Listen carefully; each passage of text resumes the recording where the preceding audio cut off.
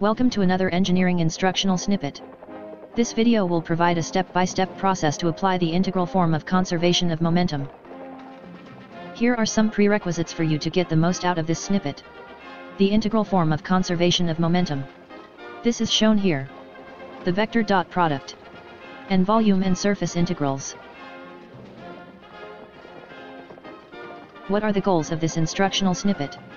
We hope to provide guidelines that will be successful in applying conservation of momentum to control volumes. We will limit ourselves to steady state, and fixed non-deforming control volumes. Momentum is a vector, so naturally the conservation law is a vector equation. It is shown here. If we denote the velocity vector as shown, then the x component of the integral conservation of momentum is as shown. The y and z components are similar but for brevity will not be shown here. Steady state will make the time derivative term 0 as shown. This leads us to our first recommended solution step: solve the problem in component directions separately, for example, in the x direction, y direction, and the z direction. Next we should define a coordinate system and define the direction of gravity.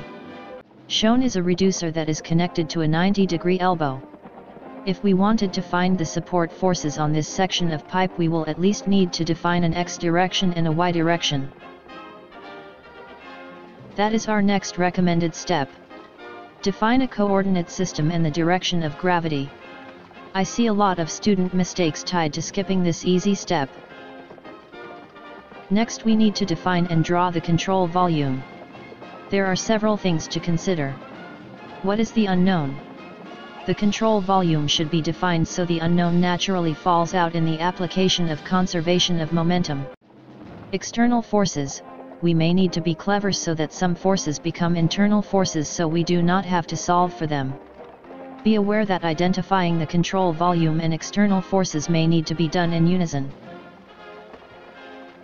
This leads to our next recommended step: identifying the control volume and external forces. Let's get some practice by setting up the control volume to find the support forces necessary to hold this pipe reducer in place.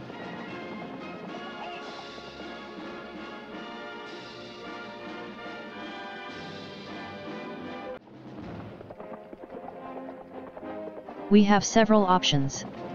Option 1 is to define the fluid in the reducer as the control volume. We need to consider all of the external forces on our control volume.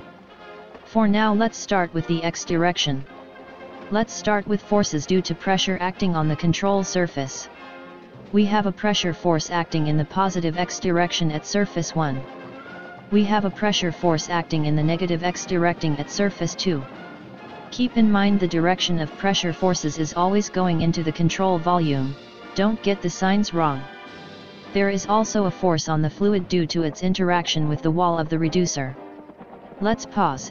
The external supporting force for the reducer is not acting on the control volume. Furthermore, we will likely not have enough information to solve for the distributed force between the fluid and the reducer wall. This control volume doesn't work. Let's try again. Option 2 is to define the reducer and the fluid as the control volume. Once again, we need to consider all of the external forces on our control volume. For now, let's start with the x direction. Let's start with forces due to pressure acting on the control surface. We have a pressure force acting in the positive x direction at surface 1. We have a pressure force acting in the negative x direction at surface 2. The force on the fluid due to its interaction with the wall of the reducer is now an internal force and does not need to be calculated. We have an x component of the supporting force acting on the reducer. This forces are unknown. Now let's proceed to the y direction. Force due to gravity, weight of the reducer and weight of the fluid. We also have a y component of the supporting force acting on the reducer. Option 2, selecting both the reducer and the fluid as the control volume, seems to work. But does it? We accounted for the pressure forces at points 1 and 2, but isn't there a pressure all around the reducer? The answer is yes, most likely atmospheric pressure. Integrating that pressure over the outside surface could be complex and require a lot of info. Luckily we don't have to. The net force on an object due to surrounding static pressure is zero. This is not talking about wind forces on a sail, don't think of it that way. This leads us to the next important step to avoid related errors: always use gauge pressures so the surrounding pressure is zero. This is our next recommended step. Always use gauge pressure, i.e. PSIG, to calculate external forces due to pressure. Now let's look at the right-hand side of the conservation of momentum equation. The surface integral will be zero over any surface that does not have fluid crossing its boundaries. Identify the areas that have fluid crossing the control surface. In this example there are two, labeled points 1 and 2. First let's consider the dot product with the unit normal. It's a good idea to draw the unit normal vectors.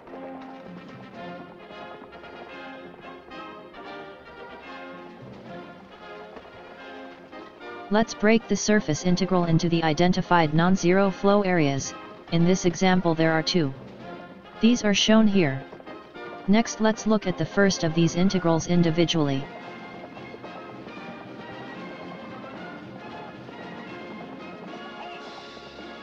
We will skip on the mechanics of actually performing the integration. To keep it simple we will assume that we are given uniform velocities. A lot of errors are made with the signs for the velocity and dot product terms. Let's look at surface 1. It is important to use the defined coordinate system. The x component of velocity at surface 1 is in the plus x direction, therefore it has a positive sign. At surface 1, the angle between the velocity vector and the unit normal vector is 180 degrees, the dot product returns a negative sign. Dropping the designation for the density at 1 for just density we are left with minus rho v1 squared times area 1. This is typically what we are left with for an inflow with the velocity in the positive x direction. We could do the same for the outflow at surface 2, but instead let's create a summary table. We will just consider the x direction. The same approach applies for the other coordinate directions y and z. Velocity direction, positive, inflow dot product sign is negative, the product is then negative. Velocity direction, negative, inflow dot product sign is negative, the product is then positive. Velocity direction, positive, outflow dot product sign is positive, the product is then positive. Velocity direction, negative, outflow dot product sign is positive, the product is then negative. The above sign conventions are general. As you gain experience it may be a good idea to always be methodical with your signs. This leads us to update our list of recommended steps. Be careful of signs. The velocity components have signs consistent with the defined coordinate direction. The dot product in each integral has its own sign. Negative for inflow and positive for outflow. The overall sign is the product of the velocity component sign and the dot product sign. Certainly things can be more complex. The angle between the velocity component and the outward unit vectors are not always 0 or 180 degrees. In addition, the velocity distribution over a surface area is not always uniform, requiring a little more work in performing the integration. This was a fixed, non-deforming control volume, likely the simplest kind to analyze. I plan future examples that are more complex.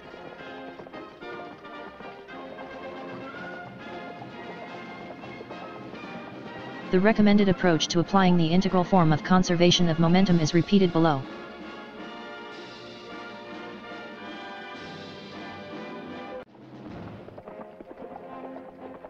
I hope you found this instructional snippet useful.